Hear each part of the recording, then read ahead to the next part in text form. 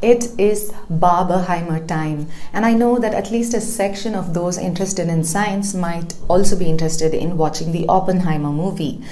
I would also like to watch both of them. On the one hand, there is a modern retelling of a hypersexualized doll, and on the other hand, a whitewashed retelling of hyperglorified scientists.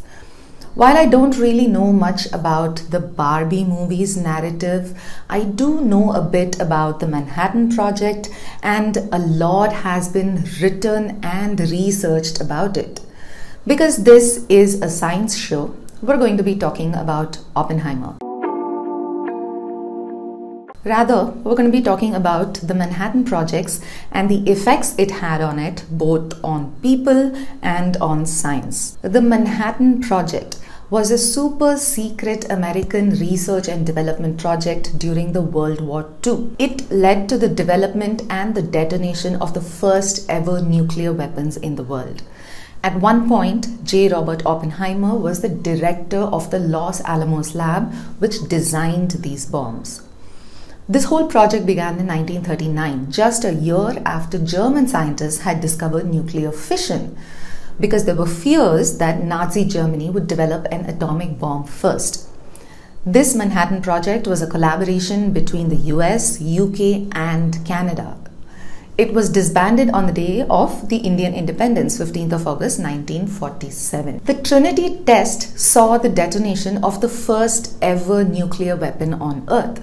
It was an atomic bomb test conducted on July 16th of 1945 at 5:30 a.m. and it was the first ever instance of the iconic mushroom cloud as well. This explosion was highly secret, and in the entire Manhattan Project, less than 20 people knew what it was about. In fact, among the over 100,000 people who worked on the Manhattan Project itself, only a handful knew the true nature of the project and the weapons that they were developing and what they were intended to be used for. I'm sure it's mentioned in the movie as well, but after the Trinity test, Oppenheimer famously quoted from the Bhagavad Gita saying, "Now I am become death, the destroyer of worlds." This quote is a very American mistranslation. The actual phrase from chapter 11 verse 32 in Gita talks about time, meaning literally, I am time. The verse translates to I am time, the source of death and destroyer of worlds. And Krishna is telling Arjuna in this, whether you participate in this war or not, as time, I will eventually take the lives of warriors. For some reason, either Oppenheimer or his biographers translated this to I am become death, destroyer of worlds, which in the case of atomic bombs, I suppose is fairly accurate. A couple of interesting scientific things happened at this point. Many of us, especially quizzers, might know the famous story of how Kodak discovered the tests, nuclear tests, sitting hundreds of kilometers away in their facilities. The company's X-ray film rolls suddenly started to develop fog or spots for many weeks. This was already known to happen during exposure to radiation. So during the war, Kodak had specifically taken precautions to avoid radiation contamination.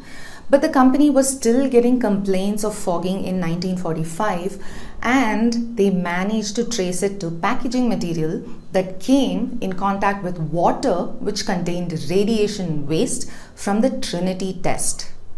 So Kodak was the first group of people outside of the Manhattan Project to know that a nuclear bomb had gone off somewhere. And a month after the Trinity test, the US dropped 2 atomic bombs on Hiroshima and Nagasaki, killing over 250,000 Japanese citizens and over 50,000 Koreans who at the time were in Japanese prisons.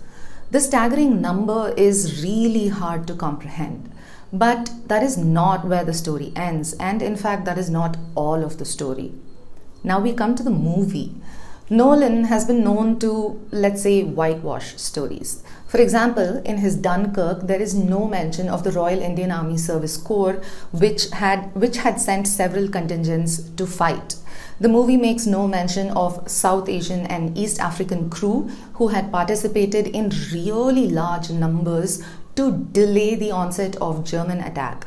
In fact, the Indian Army played quite a pivotal role in how Dunkirk transpired and what happened in its aftermath.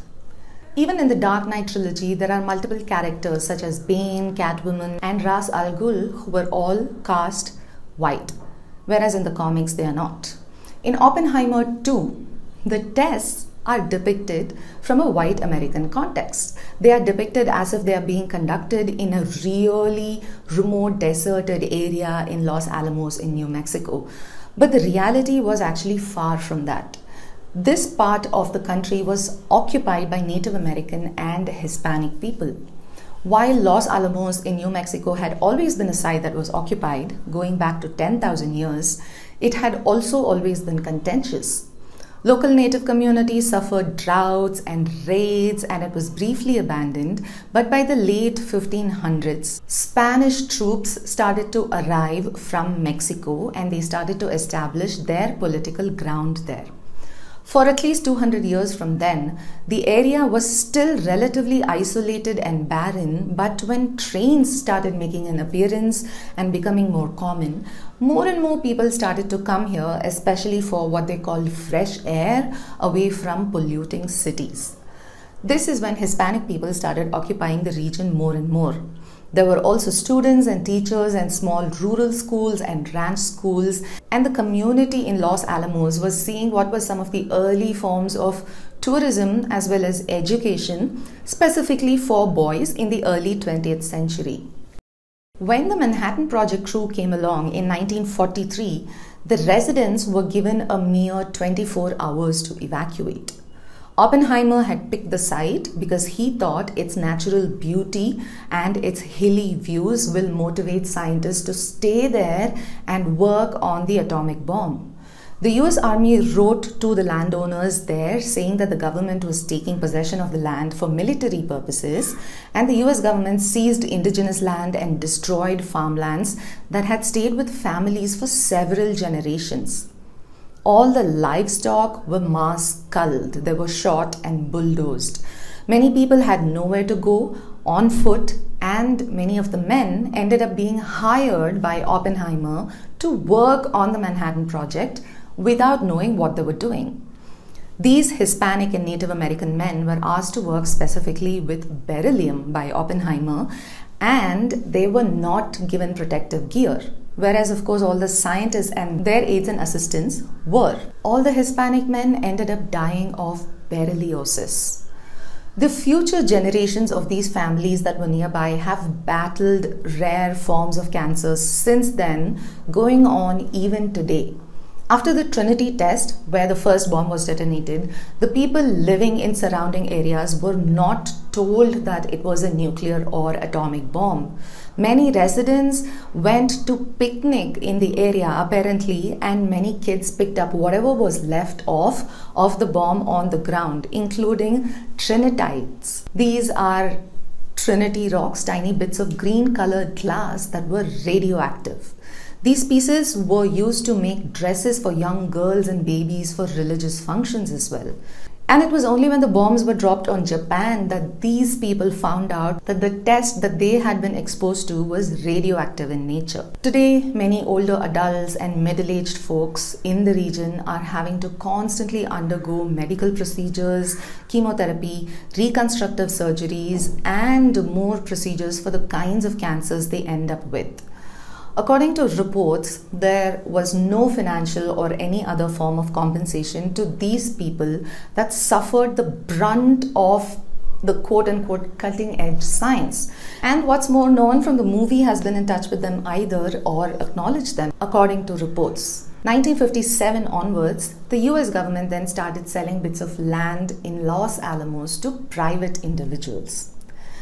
At the end of the day, though, there was and still is a big question here when it came to the bombs. Did Americans really have to develop the bomb and drop 2 of them on Japan?